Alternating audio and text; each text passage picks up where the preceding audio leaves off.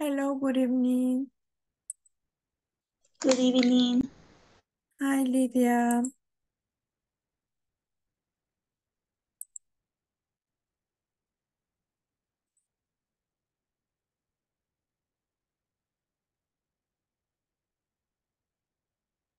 Okay.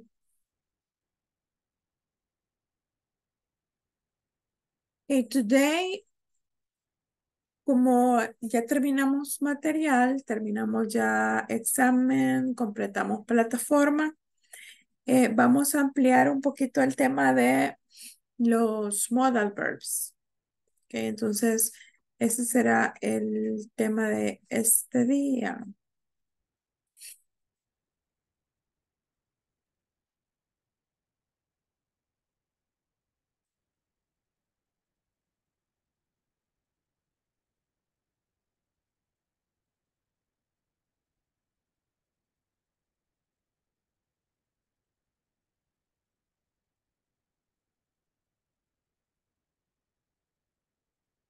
Hello, Christian.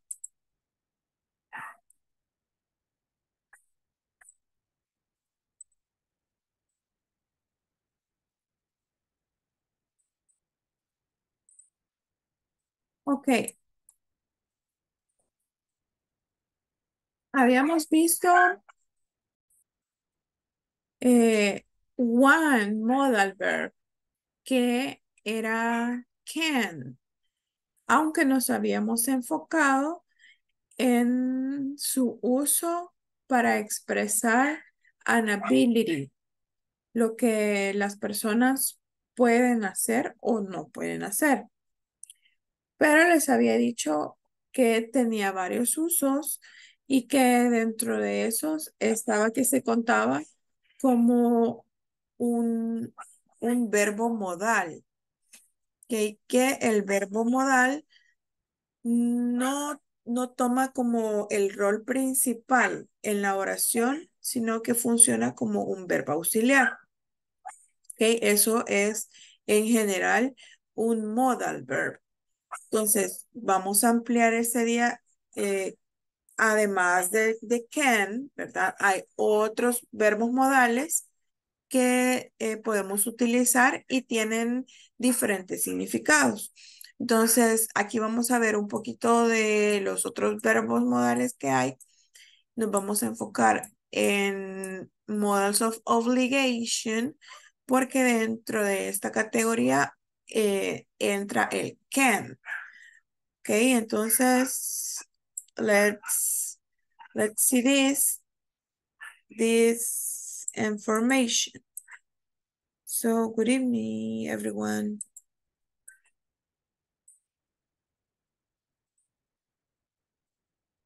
Okay, ready? Yes? Yes, teacher. Ok, muy bien.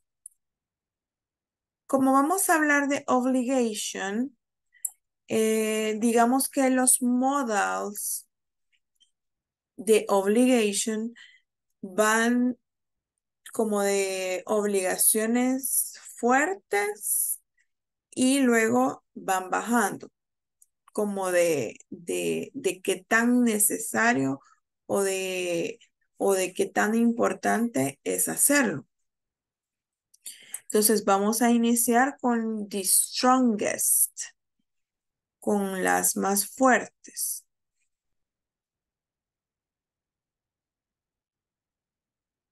Okay, Christian and Catherine. Okay, so we have the strongest. Tenemos have to. Okay, have to. For example, you have to go to work every day. Okay, something casi que necesario. O sea, tiene que hacerlo. Because if you don't go, you can lose your job. Ok, también tenemos must. Entonces, digamos que entre estos dos, los dos implican como una obligación fuerte, pero most is the strongest. Ese sería el más fuerte.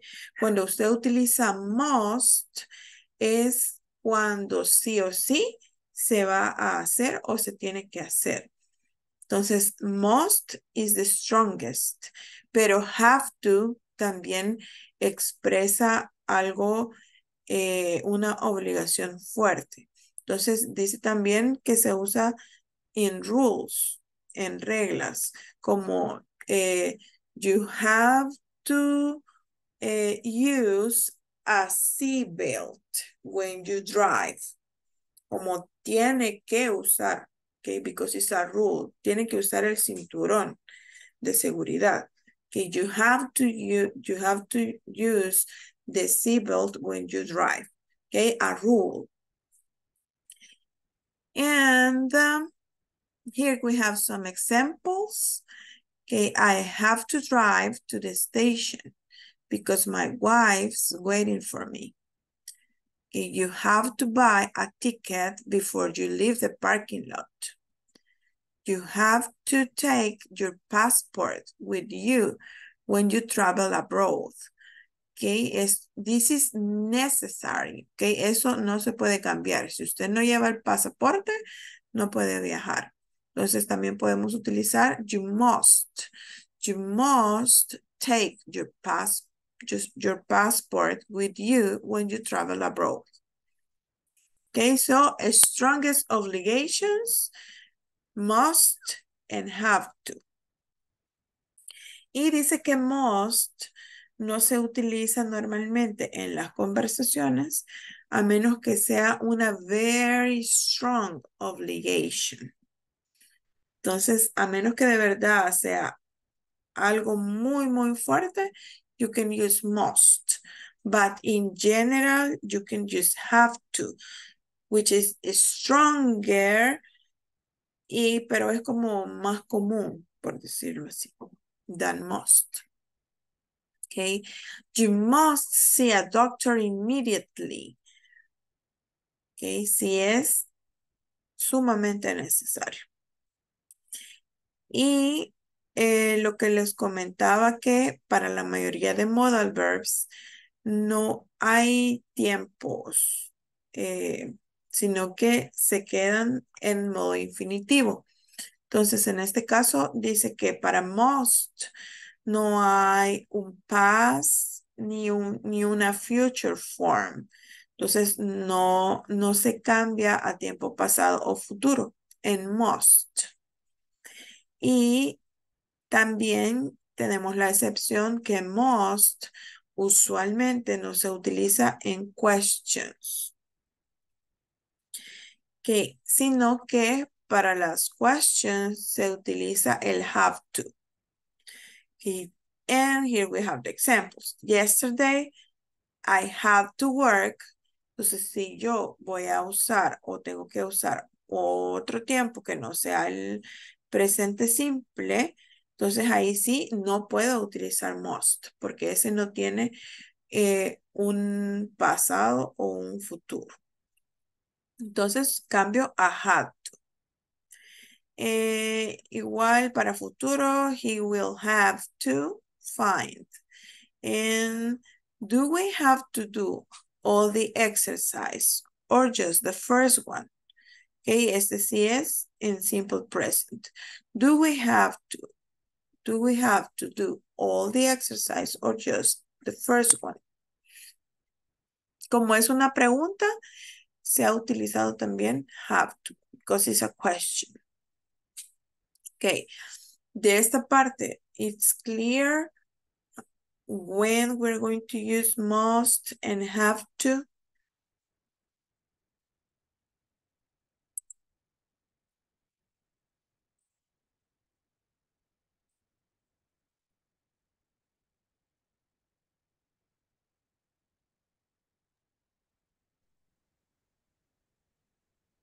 More or less. More or less. Okay, what do you need?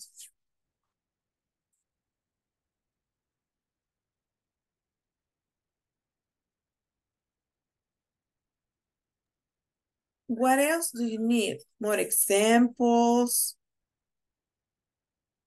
como en el camino, se van a ir viendo más el uso. Practice, more practice. Ok, Sí, sí, ya vamos a ver, vamos a hacer algunos ejercicios, correcto. Vale, pero lo importante es que recuerden, must no tiene pasado ni futuro. Is the strongest es para hablar de obligaciones de la más fuerte. Está, digamos, como en el top. Must. Luego le seguiría have to, que puede reemplazar a must en preguntas y en general en conversaciones, ¿verdad? Si no es algo que se debe sí o sí hacer. Y también si vamos a usar otros tiempos. Ese es como el resumen. Vale, ahora let's see. Don't have to, okay, and can't. Okay, dice don't have to and can't have very different meanings. Y dice que tienen significados diferentes. We use don't have to say that something isn't necessary. Okay, have to era que sí tenía que hacerlo. Entonces, obviamente, la forma negativa, don't have to, es algo que no es necesario. It's not need. Okay. For example, you don't have to pay to go by bus. Public transportation is free on Sundays. Or you don't have to go to work on Sunday. On Sundays, for example, si es su día libre, because it's your free day. Okay. Or your day off.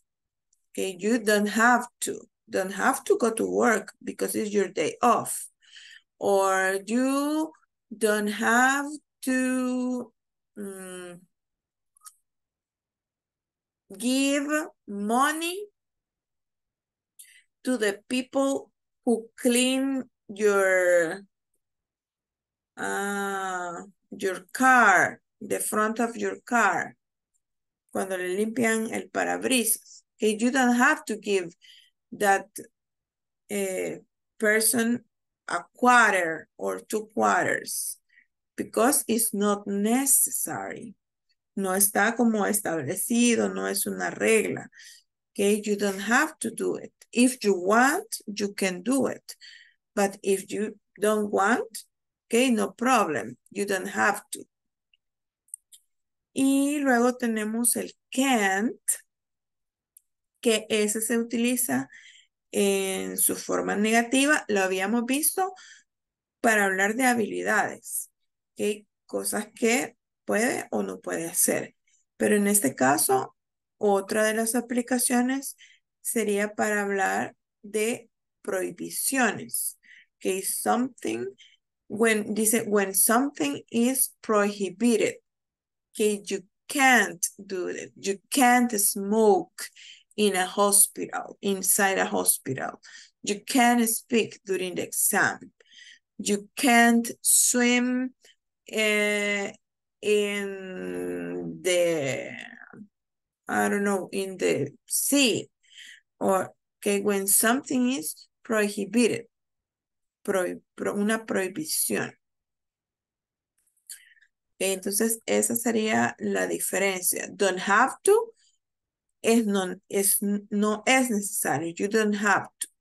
And you can't is a prohibition. It's a rule. It's something that is already established.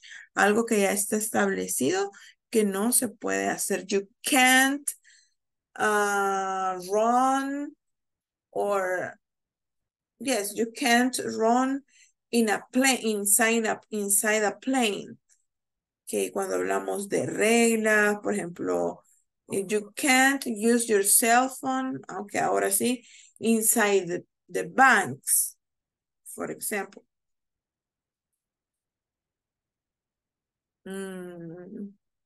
Yes.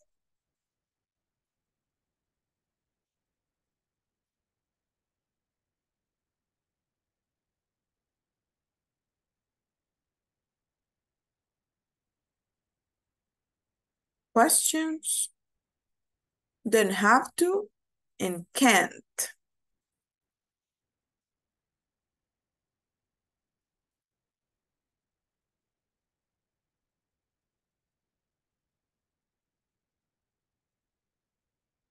Questions. O hacemos los ejercicios y después les pregunto si está claro.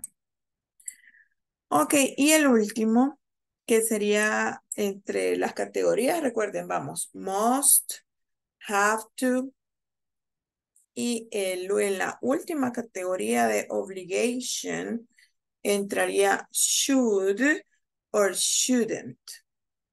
Que este lo vamos a utilizar to give advices, to give a recommendation, okay, to give or express my opinion about something. Entonces, es algo que I'm offering something, que le estoy dando como mi consejo, mi recomendación acerca de algo, mi opinión. Entonces, it's not a rule, no es una regla, no es algo que tiene que hacerse sí o sí, sino que usted lo puede tomar o lo puede dejar. It's an advice, a recommendation. Entonces, ese es como el más suave de las obligations. Que must, the strongest, and should, la más suave. Entonces tenemos or express an idea, dice también. You should go to the gym 2 or 3 times a week. Okay, that's a recommendation.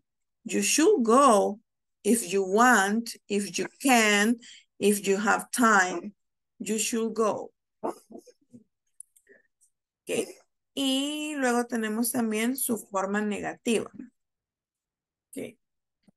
You shouldn't eat so much fast food. Okay, is a recommendation de lo que no debería ser. You shouldn't go outside if it is raining. Okay, it's a recommendation, it's an idea. But if you want to go, okay, you can. Yes, ese sería should. Should or shouldn't.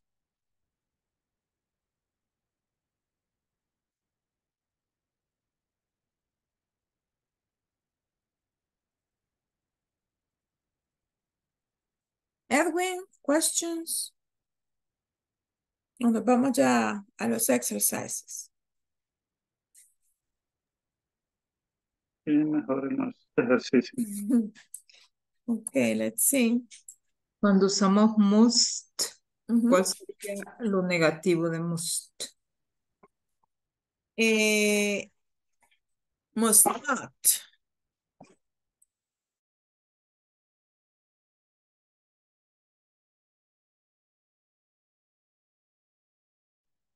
Sería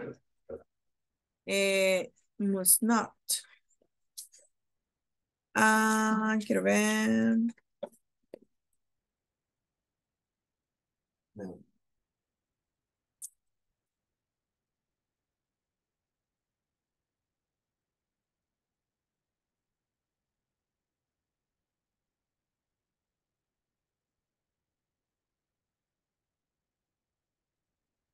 O podemos usar también el well, yes.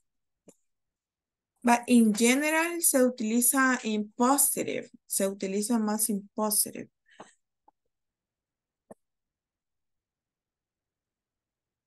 Y en negativo más el don't have to.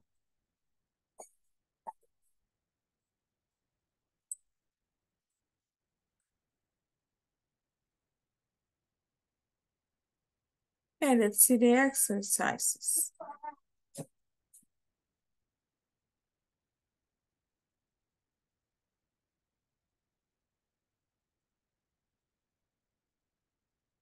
Okay. Choose the correct option to complete the sentences. It's after midnight. I think you can or should go home by taxi. Should. Which one? Should. Should. Okay. Porque dice, I think is my opinion, right? Okay, number 2. I'm sorry I'm late. I should or have to take my sister to the airport. Sería have to. I have to, okay, take my sister to the airport. Number 3, I haven't seen Helen for ages. I can or have to call her soon to catch up.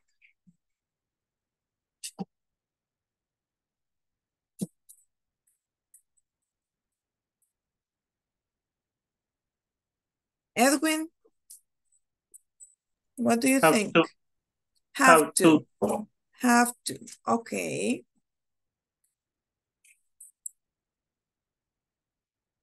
¿Por qué no usaríamos can? What do you think?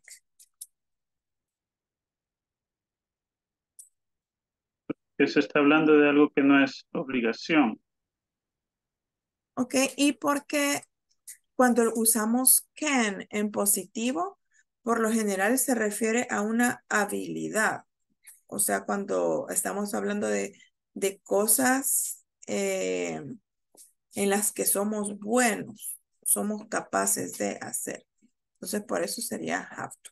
Y number 4, you can't or don't have to come to the supermarket with me. I can go by myself.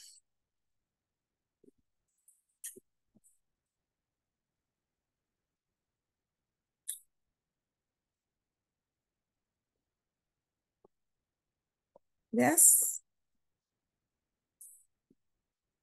Can't. Can't, dice Mauricio. ¿Y los demás? Agree?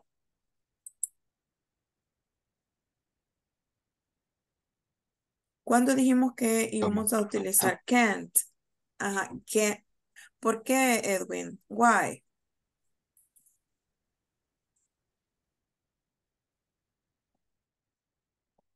No, yo ahí disagree. Disagree, ¿pero por qué? Why? Porque está hablando ahí como, y can es como una habilidad, pero Pero debería ser el otro verbo. en negativo no es, bueno, sí es para habilidades, pero de acuerdo a lo que acabamos de ver,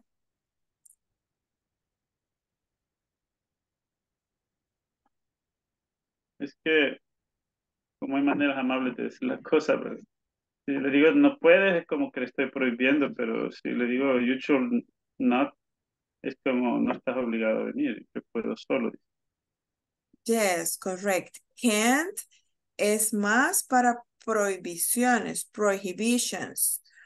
Ok, entonces, obviamente, yo no puedo prohibir ese tipo de cosas because it's not a rule. Ok, prohibitions are rules. Entonces, en este caso, no podría utilizarlo because it's not a rule. Ese es más reglas, leyes, o sea, cosas que sí ya están establecidas y que se saben que no se pueden hacer. Entonces ahí sí aplica el can't for prohibition.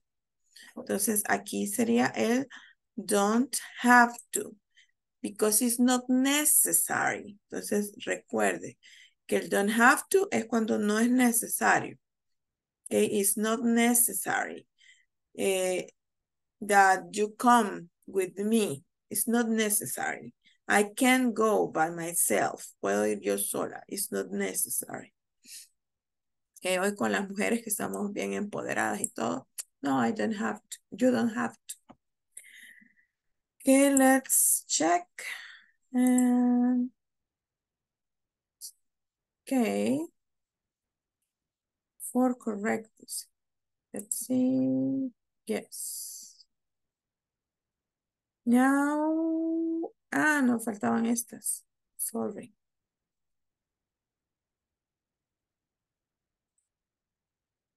Number 5. Liliana, number 5. I don't have to or can't go to work early today because my first meeting starts at 11 a.m.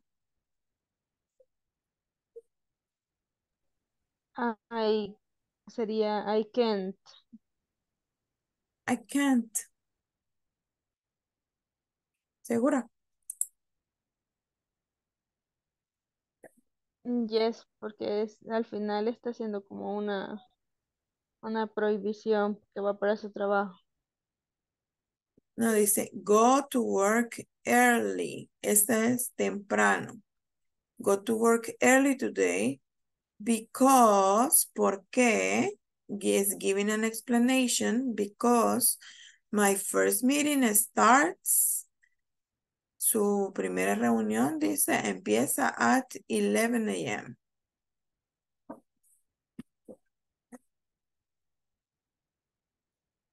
Yes, Yasmin?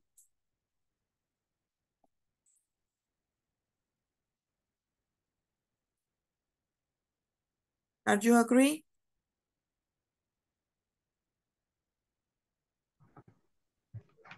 Sure. Are you agree with the can't? Just No, don't have to. I don't have to. Don't have to. Don't have to because it's not necessary. Porque mi primera reunión es hasta las 11. So, I don't have to go to go to work early. Si está hablando en este caso que sea jefe o algo, ¿verdad? Because an employee, yes, have to. Pero los que son jefes o cosas así, okay, don't have to go to work early. Okay, number 6.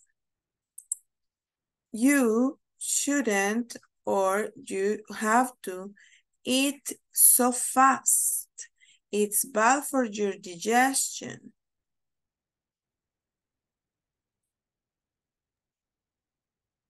Shouldn't. Sugar. Shouldn't. Okay, you shouldn't. Okay, está dando una recommendation.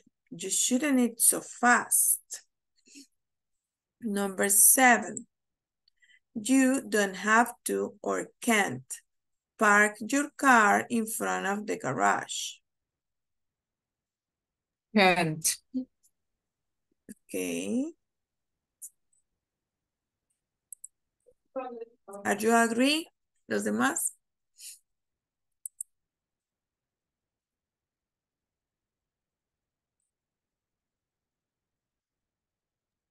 Agree. Agree. Okay. Yes, agree. Vamos con el 8. We don't have to or can't drive downtown. There's a very convenient bus. We don't have to. We don't have to. Okay, it's not necessary. ¿Por qué? Porque there is another option. Hay otra opción. Tenemos un bus. So we don't have to drive. Number 9, my children have to or can wear a school uniform.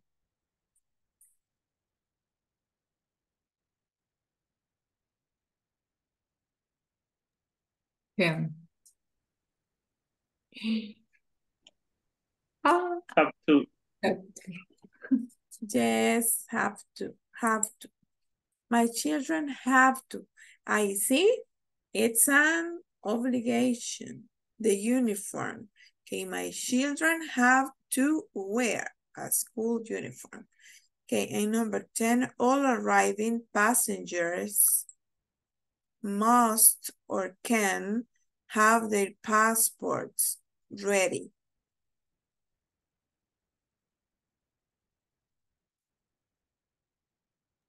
Must. Must, okay, and obligation, yes or yes. Okay, let's check. Okay, yes.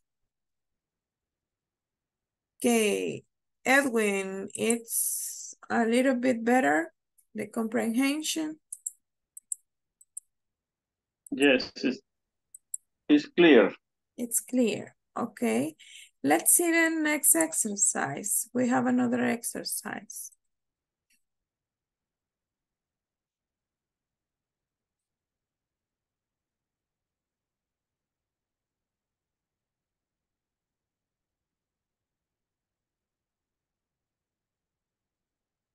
Okay, complete the second sentences with the correct form.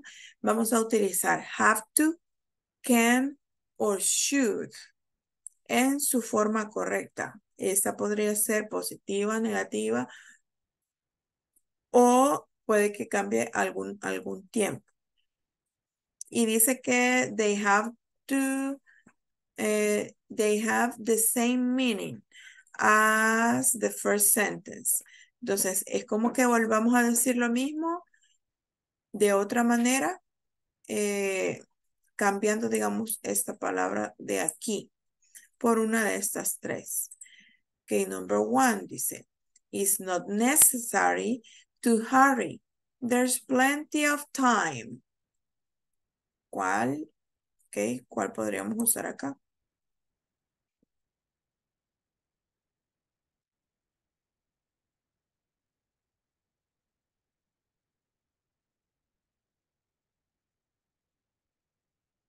Alexis? Yes, Edwin? Should. Should. Vaya, miremos el significado o lo que se está utilizando en la primera. It's not necessary. ¿Cuál de las tres expresaba necesidad? Have to. Have to, ok. Pero como está en negativo y como tiene que significar lo mismo, también lo vamos a poner en negativo. ¿Cuál sería la forma negativa de have to?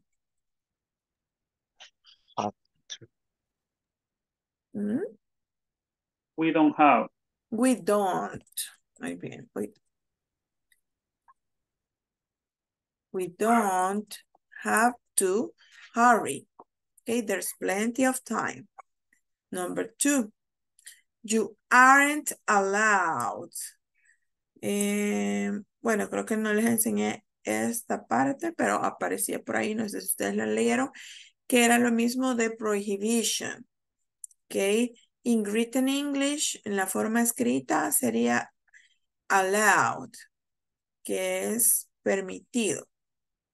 Entonces, you aren't allowed to use your phone in the library. Okay, entonces, ¿cuál de estas tres tendríamos que utilizar? Aquí. Can't. You can't, correct, prohibition. You can't use your phone in the library. Number three, it's not good idea to drink coffee before you go to bed. At least you have classes at night.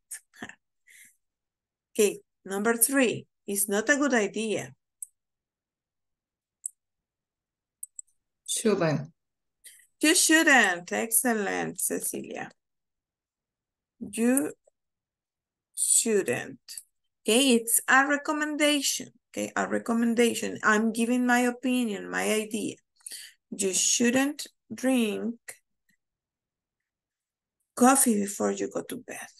Number four, it will be necessary to stay at the airport hotel because we have an early flight.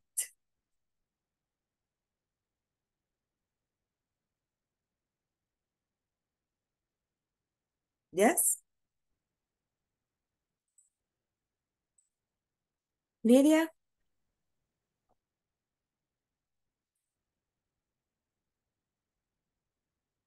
Lydia, number four.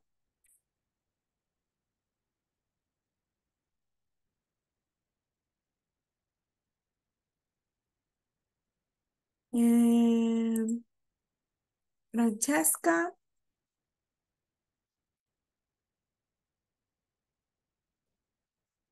Ana Maribel.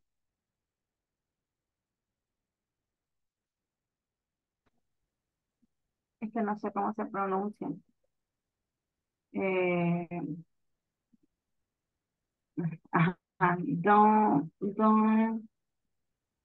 have to. Don't have to, correct.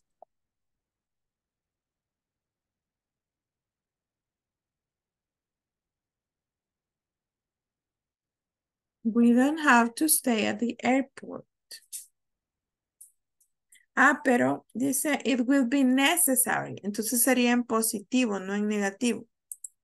Le vamos a quitar el don't. Entonces solo sería have to. Ujú, sí, sería have to, porque es una necesidad. Okay, we have to stay. Okay, thank you. Number 5. Gabriela.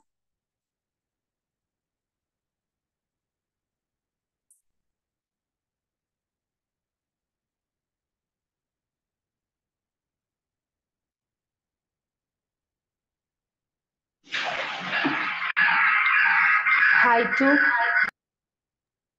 Have to. Dice I think. Sería should. I really should visit drama tomorrow because I think I think it's really important for me. Yes.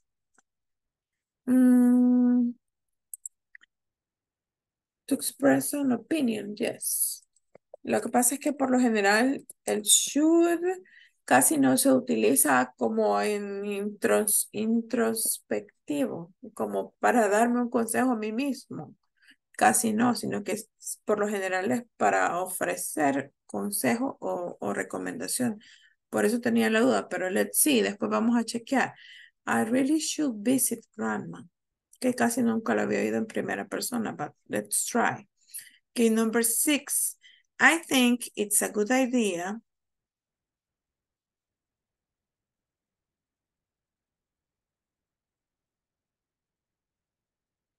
Number 6.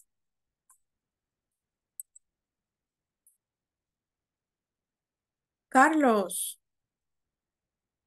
Últimamente he estado muy callado, Carlos, en las clases.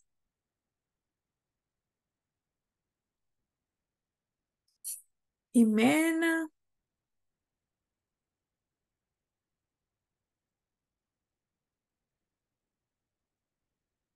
We can.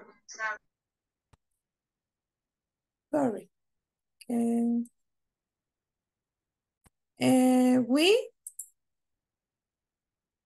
I think it's a good idea for us to buy a bigger car.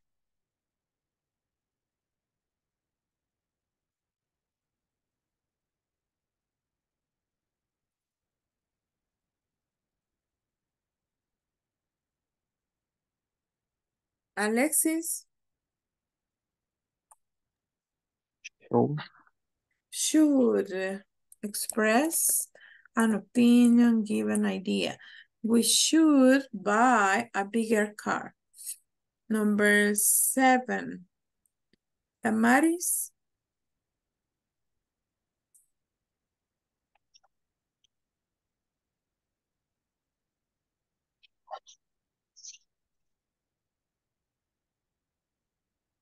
Okay, let's do something. If you are there, if you are awake, raise your hand. Levante la manita de los que están ahí, please.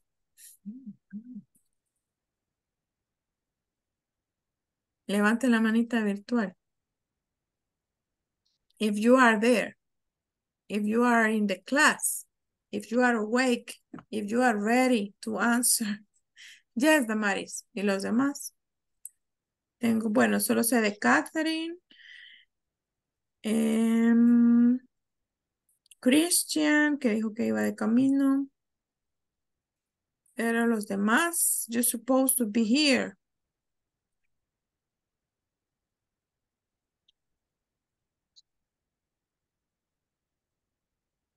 Wilfredo, Carla, Lidia.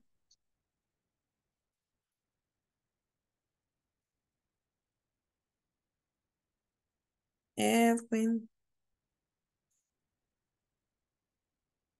¿Y los demás están trabajando, van de camino? Or are you asleep? What happened?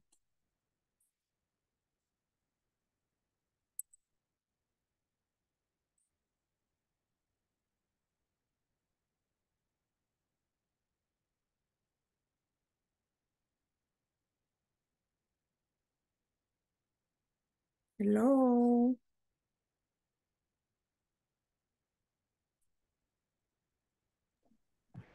Sí, chavo, estaba trabajando, pero ya avancé. Sorry, tengo que entregar un informe ahora, pero ya casi estoy por terminar. Ok. Yes, de Catherine sí, me dijo al inicio. Vale, miren, esta semana, como ya terminamos plataforma, o sea, voy a traer temas nuevos. O sea, temas que no están en el manual, que no están en la plataforma, son extra. So my advice is you should to get the extra material. O sea, tienen la oportunidad de aprender algo que no está, o sea, que todo es como adelantado, por decirlo así. O puede que algunos ya lo sepan, pero le va a servir de review. Entonces, my advice is to try, well, and yes, you have to be here, but also you try to participate.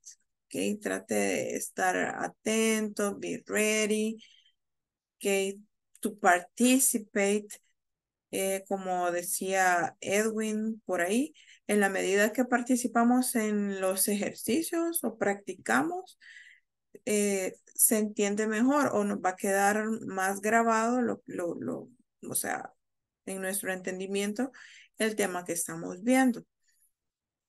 So, my advice, me recuerde, han estado mandando recordatorios también de la política de la cámara encendida. En los otros grupos, por lo general, I don't say nothing because when I ask, porque cuando pregunto, las personas responden. Pero vale, lo que vamos a hacer es que en esta semana, si usted tiene la cámara apagada, yo voy a entender que you are doing something else, or you are at work, you are driving at the bus, or whatever, but you can't speak. Pero si usted está aquí, si usted va a estar en la clase, si usted va a participar, si va a poner, o sea, si va a practicar y todo, so please try to mantenga su cámara encendida, así yo de esa forma sé que a ustedes yo les puedo preguntar y no me voy a quedar así como waiting the answer, of if como que estuviéramos en sesión espiritista o algo, ¿verdad? Are you there? So, be ready and traten de aprovechar ya estos últimos días. Solo nos quedan 2 more classes. Okay, we have Wednesday and Thursday. So 2 more classes and that will be the end of this course. Así que only two more extra days. Así que try to take the advantage.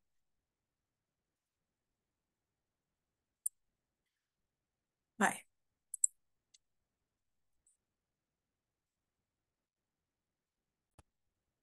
Let's finish this and then I bring an activity. Después vamos a hacer una actividad que les traigo por ahí. You aren't allowed. Okay, aren't allowed. Okay, aquí volunteers. Number 7. Try to finish this part quickly.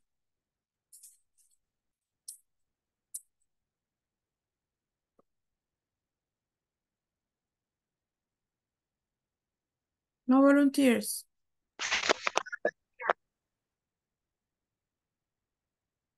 ¿Qué significaba aren't allowed? Prohibition. ¿Cuál usamos para prohibition? Can't. Can't. Okay. Can't. You can't ride a motorcycle without a helmet. Number 8. Last week, it was necessary for me to go to the hospital for a checkup. Okay, a necessity. Y aquí en pasado sería. How to. Okay, have to, pero como está en pasado, lo vamos a pasar had. I had to go to the hospital for a checkup. Okay, number 9, I think it's really important for us to invite Bill and Donna for dinner soon. Okay, express an opinion, an idea. To. Should.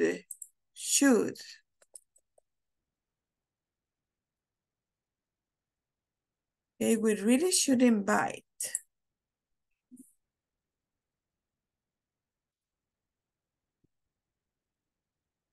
Okay, Wilfredo.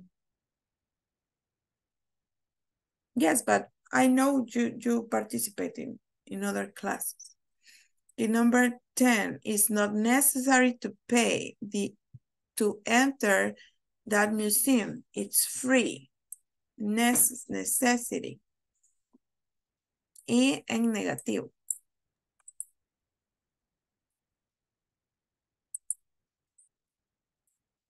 Should. You don't have to pay. Don't have to. Yes, don't have to. Necesidad sería have to. Okay, let's check.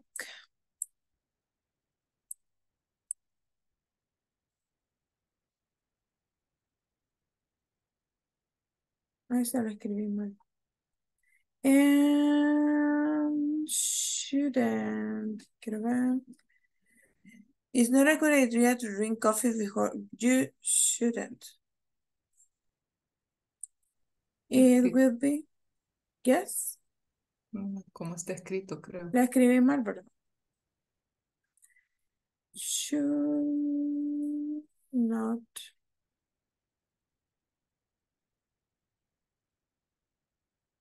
Probably de apóstrofe.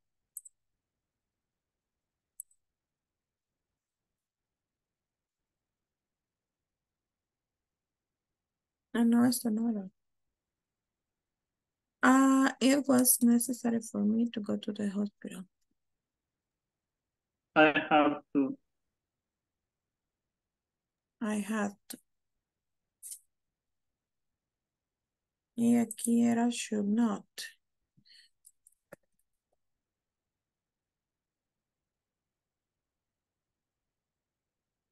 Should.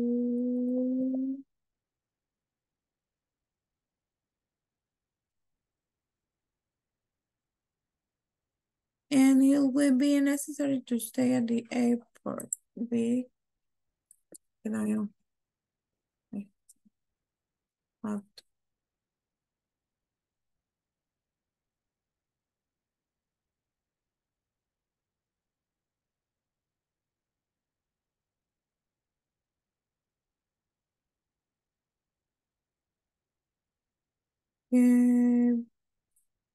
But I think yes, is have to. We have to stay at the airport hotel because we have an early flight. Okay, now let's see. We have 10 minutes. Vamos a ver si lo logramos hacer.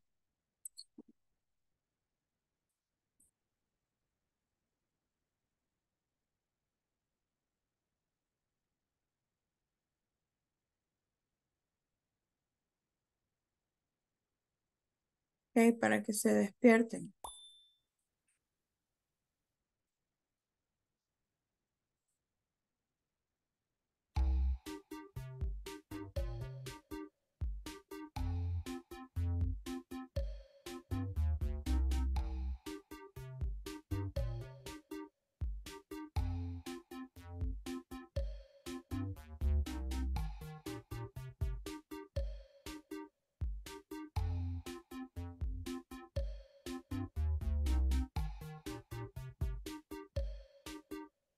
Okay, Alexis.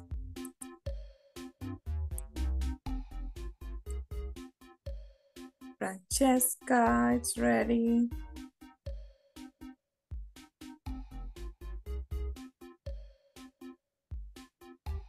Okay, Edwin. Nos da un ratito, por favor, para activarnos en el otro teléfono. Okay. Carla, Jasmine.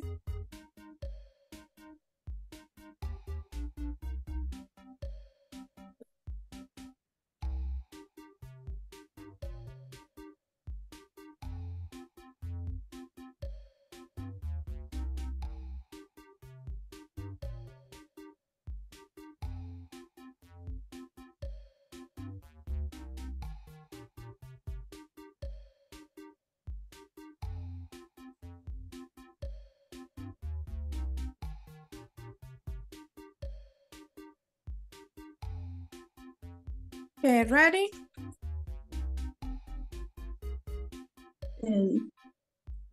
Okay.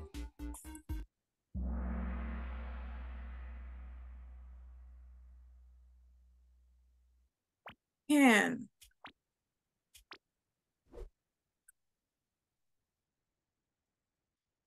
Which one is wrong? Can I go to the toilet? Can't I go to the toilet?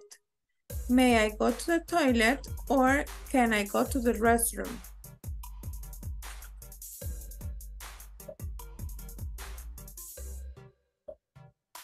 Okay, pick the incorrect,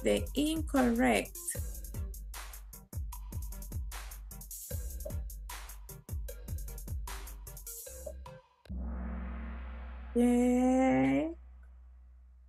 No podemos usarlo en negativo if it is a question. Okay. Solo uno contestó correctamente. Catherine. Okay. Next. Por fin. Yes. When Y do fui we la use... única, yo La aprendo. única, ya ves. Solo ella me puso atención. When do we use the modal verb can? To answer questions in the past, to make formal or polite requests and talk about ability in past situations, to express ability and make informal requests, to give an advice to a person.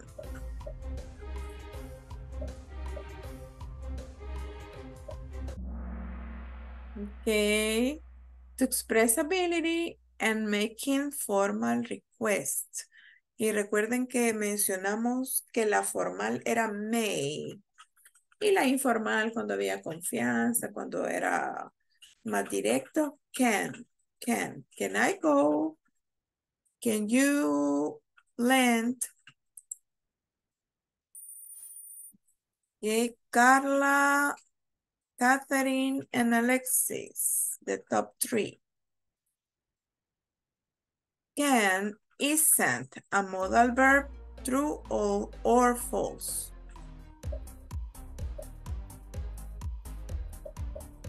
Está fácil. Hurry up, hurry up. Okay, true. ¿Quién me puso false?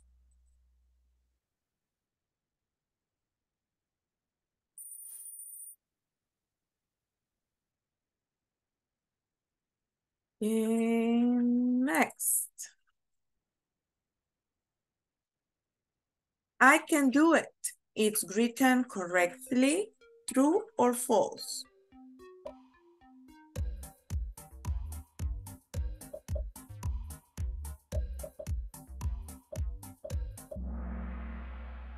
Okay. Tengo uno por ahí, un rebelde. Okay, Ceci, excellent. Alexis and Carla. Next. Click on the sentence that contains a modal verb. I can speak English very well. I am studying English every day. I used to speak English when I was younger. I spoke English with my aunt yesterday.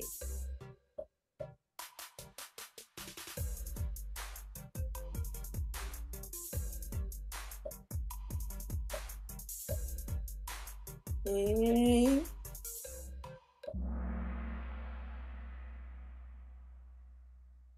Okay, can, the modal verb. Ok, está hablando también como una ability. Okay, excellent, Cecilia. Which sentence has a modal verb that shows permission? Permission. You may go to the library after you finish your work. Tori can sing better than anyone I've ever heard. I will help you as soon as I can. I might be late.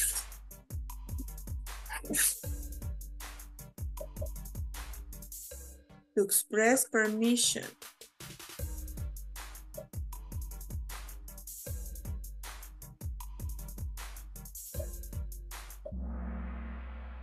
Okay, yes, you may. You may go to the library after you finish your work.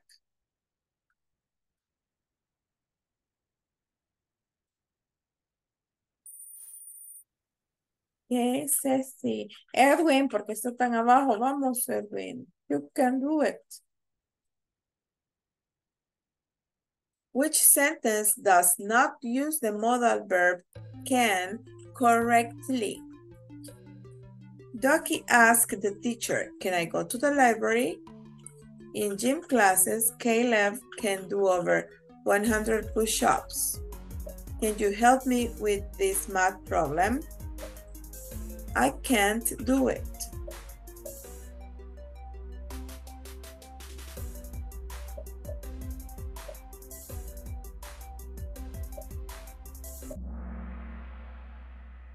Yay. What happened? Dice el que no está correctamente. Entonces recuerde que por lo general cuando nos dirigimos a un maestro tiene que ser una forma más polite, más respetuosa, más formal. May, por eso el famoso may I go to the bathroom, please.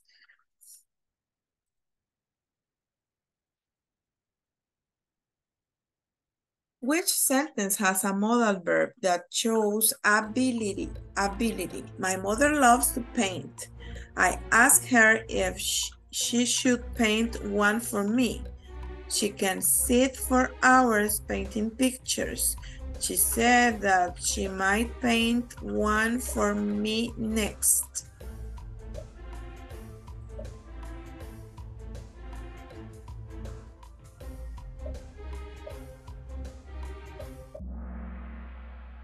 Okay, she can sit for hours painting pictures.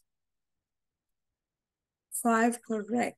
Okay, it's not too bad. Okay, Ceci, continue on the top. Name the modal verb in the sentence. Jane can speak Spanish.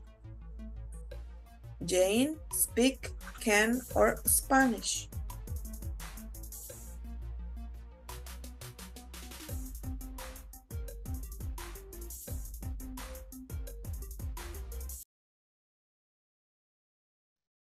Okay, sorry, it was my internet. Okay, solo nos queda una. La última se cortó. Okay, but the modal verb is can, obviously, in this sentence. And the last one. Okay, let's see the last one. Get ready.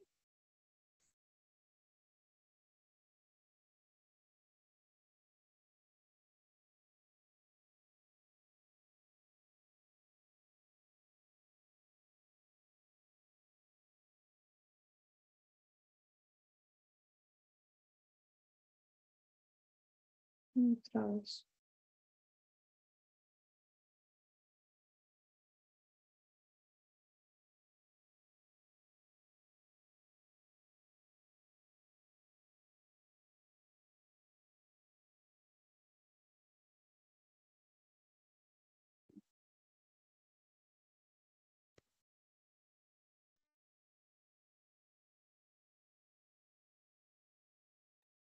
Okay, thank you for waiting.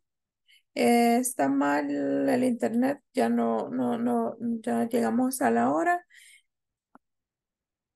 We will see you until tomorrow. Ya no pudimos continuar because of my internet connection. Sorry, but we will continue tomorrow. Okay, tomorrow I will bring you another activity. Okay, see you. Bye bye. Okay, teacher. Thank Okay, you Night. for waiting. see you next time. Okay, Bye-bye, teacher. bye bye. Get rest.